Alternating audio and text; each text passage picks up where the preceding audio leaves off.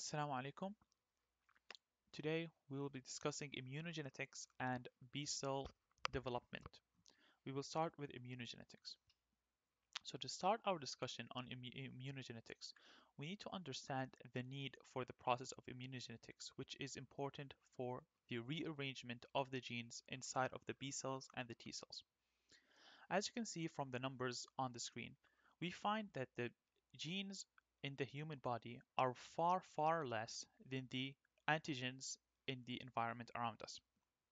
So even if every single gene in the human body was used to form an antibody, we will still not be able to combat every single antigen in the environment.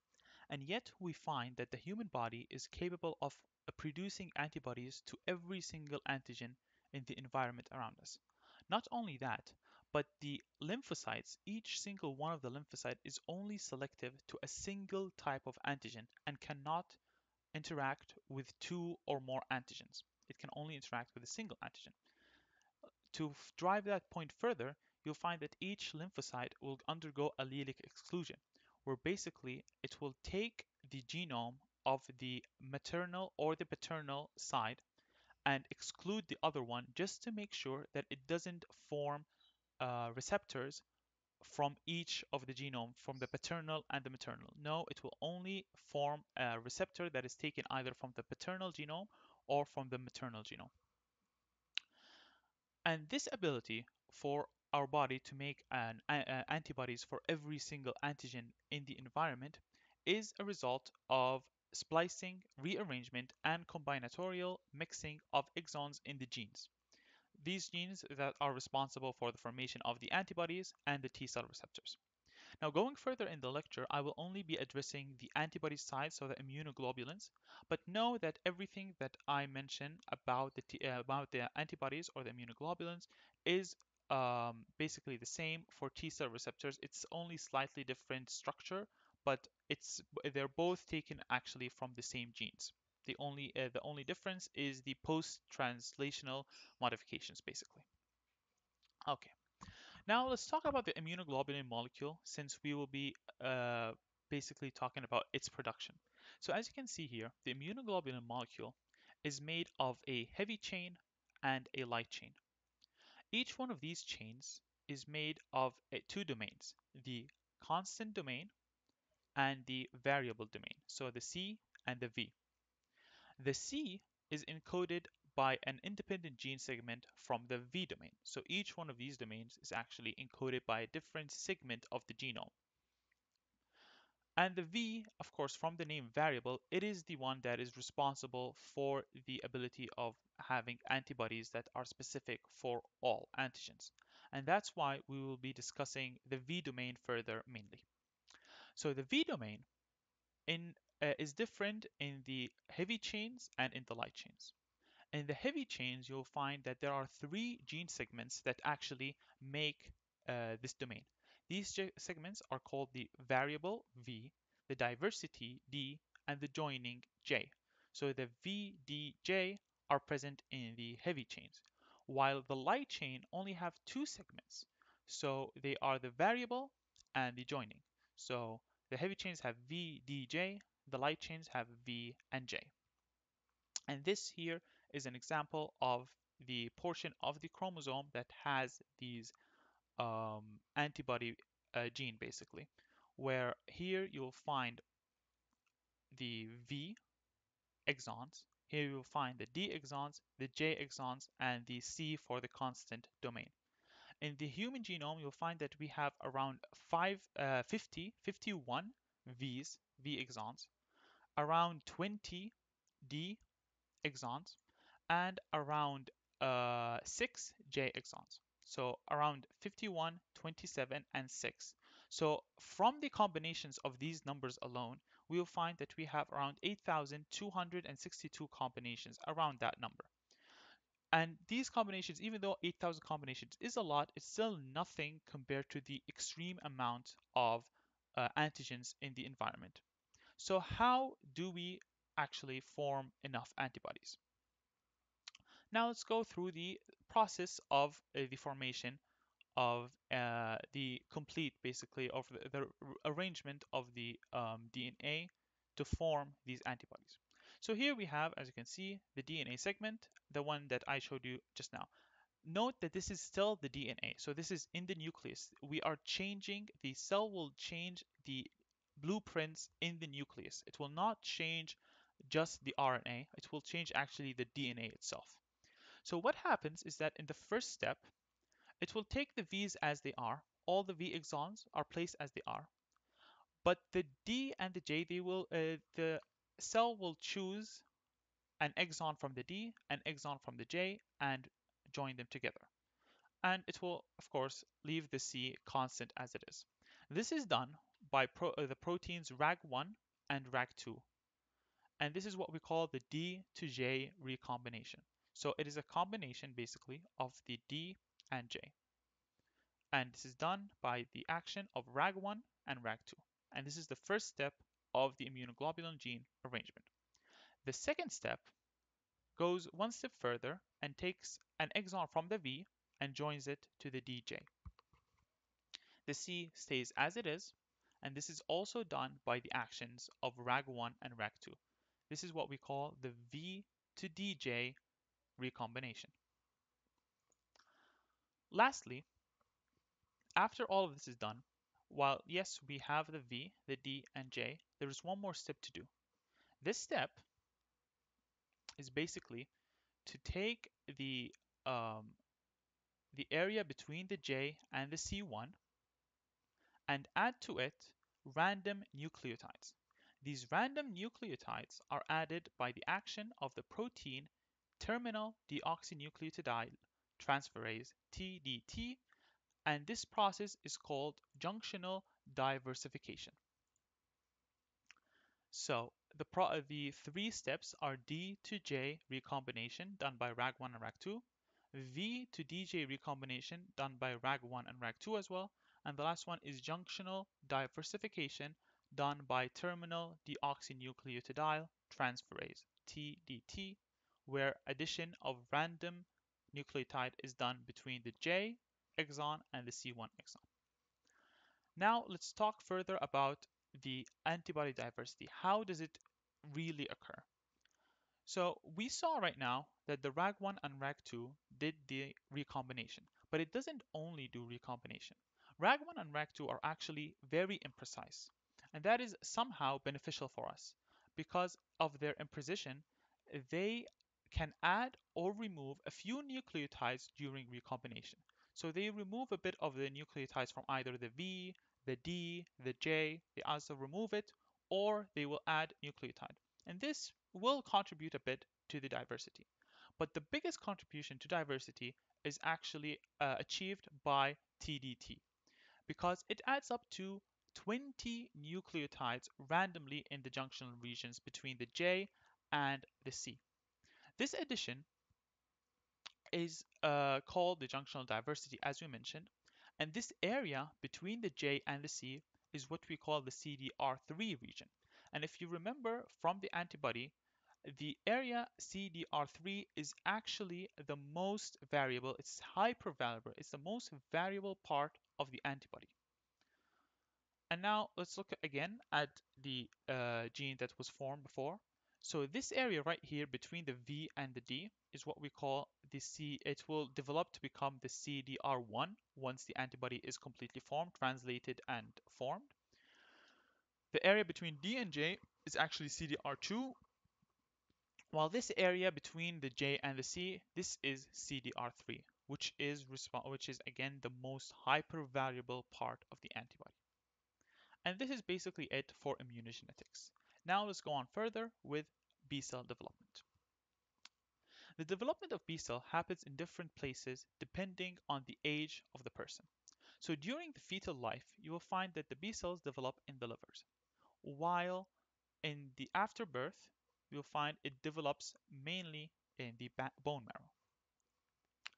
Immature B cells that develop from the bone marrow are capable of leaving the bone marrow and migrating towards the spleen. These immature B cells only express IgM, they migrate to the spleen where they start expressing IgDs, and they are called follicular B cells. This will be explained further with the upcoming slides. So let's go through the stages of B cell development, starting from the first stage. The first stage is actually the earliest stage that is committed to the B cell line, and we call it the pro B cell.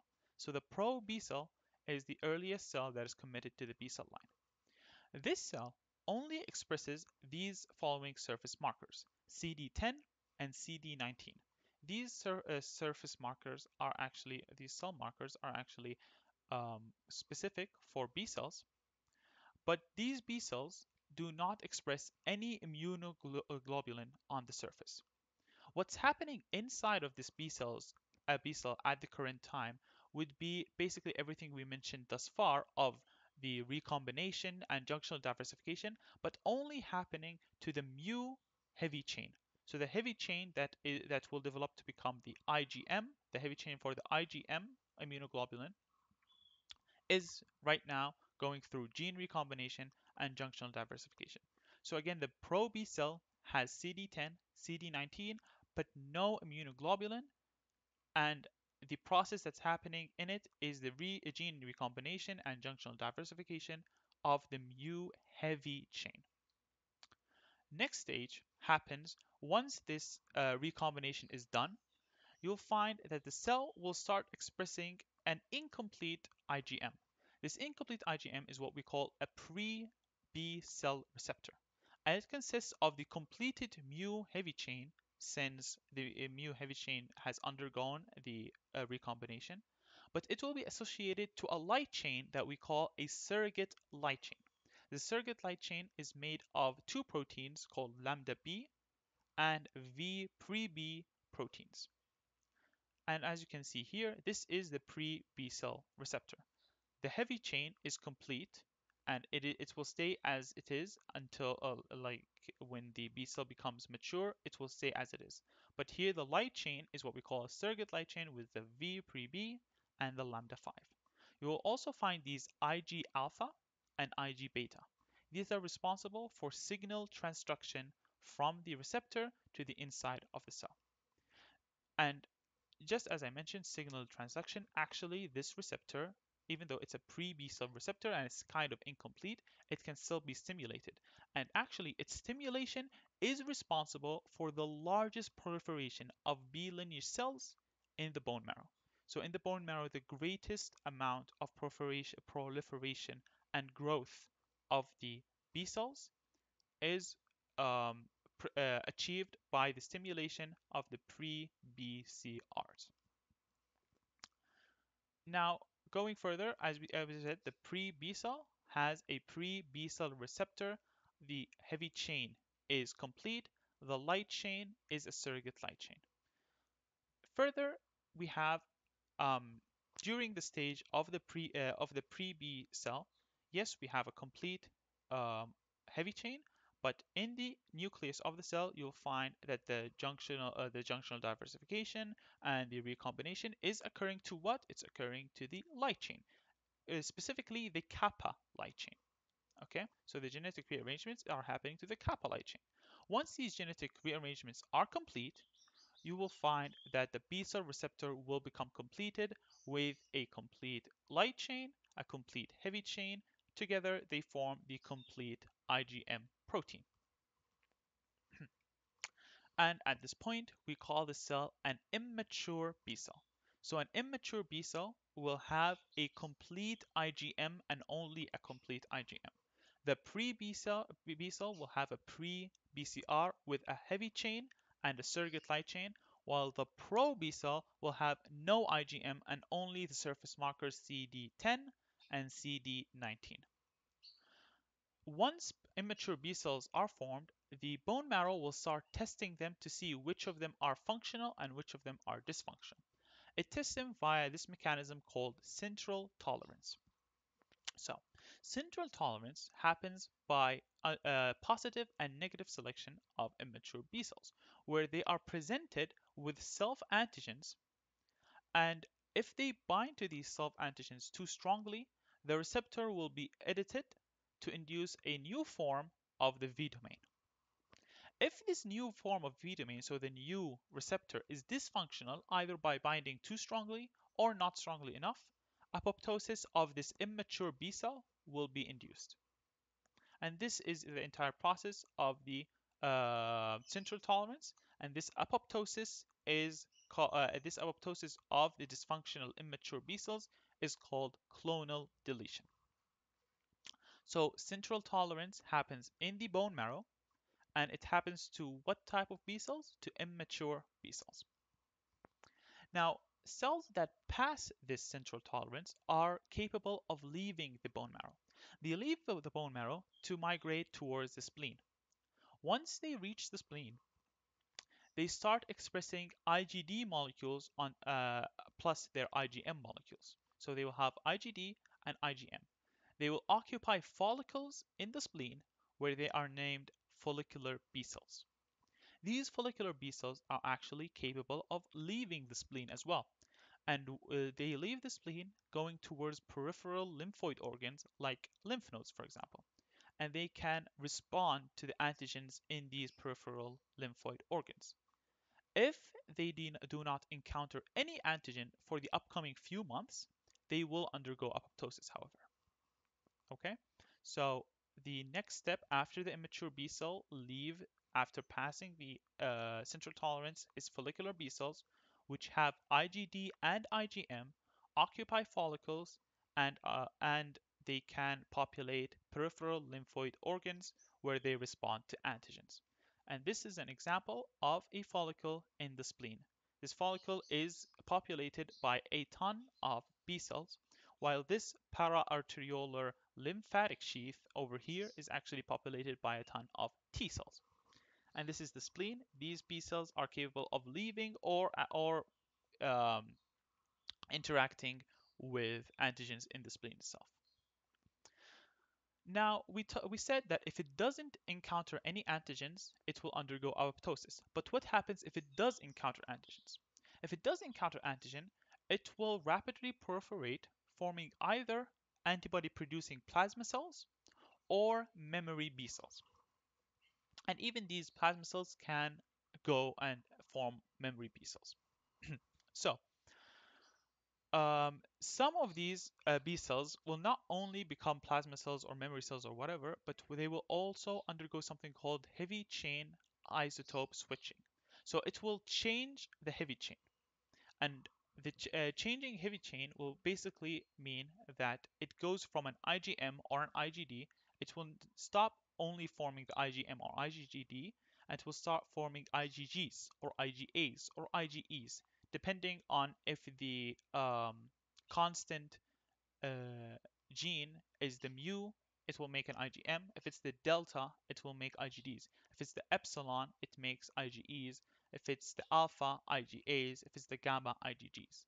But what is important is that some of these B cells that encounter antigens will be able to go through this heavy chain isotype switching, and this is how the B cells are capable of producing antibodies other than IgM and IgD. And lastly, the B cells with the greatest affinity to the particular antigen that is currently in the body. So the body has one antigen that is currently being fought against. So the B cells with the greatest affinity to this particular antigen will grow and proliferate much more than all other B cell lineages, basically. And this is the process that is known as affinity maturation. So affinity maturation is the growth of the B cells that have the greatest affinity to the particular antigen in the body. And this is the end of the video. Here are the resources used for making this video, and thank you for listening.